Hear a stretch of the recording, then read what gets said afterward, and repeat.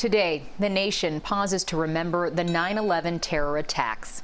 It's been 19 years since the attacks, and this year's remembrance ceremonies looked a little different because of the coronavirus pandemic. A disagreement over health precautions led to two separate remembrances in Lower Manhattan. CBS 4's Nancy Chen has the story.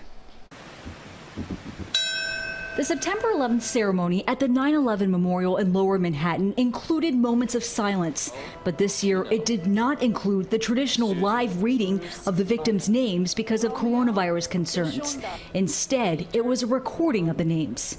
And my brother. Some victims' family members who were upset by that decision set up their own ceremony nearby. We knew that it was of the utmost importance that we read aloud the names of all 2,977 souls who perished 19 years ago today.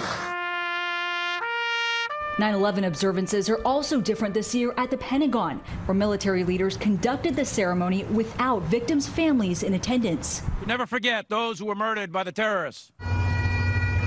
And at the Flight 93 Memorial near Shanksville, Pennsylvania, the usual 90-minute ceremony was abbreviated. Here in New York, the fire commissioner strongly recommended firefighters skip 9/11 observances during the pandemic.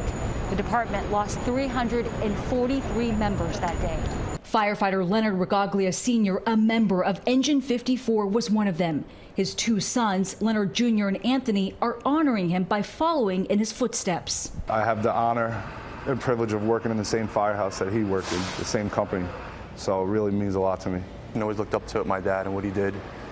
And then I think as I matured and as the time went on, year after year, it became more and more of something I wanted to do.